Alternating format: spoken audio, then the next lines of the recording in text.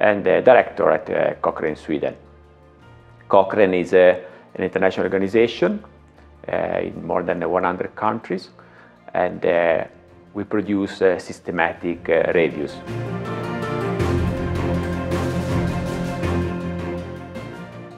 Systematic reviews are summaries of the available evidence on a specific topic. First of all, we define the research question, the clinical question, and we publish a protocol to make clear which type of studies we're going to include to answer that specific question. And in this summary of the evidence, we look at numbers, at the outcomes, if these interventions work or not, and very important, we look at how these studies were conducted, if we can trust these studies, if there are flaws in how these studies are conducted.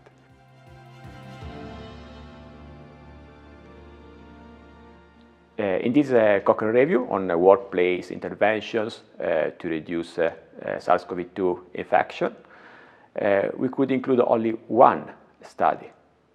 We were surprised because after screening 13,000 studies, most of them were excluded. And there are different reasons why these were excluded, so many studies. The main reason is that how the studies were conducted. Because in the protocol of this Cochrane review, we defined that we're going to include only studies where people were divided in two groups at the same time.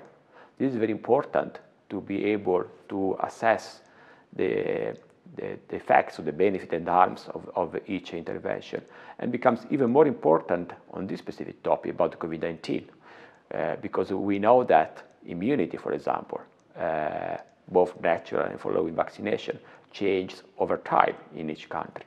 So for this reason, we decided to include only this type of studies.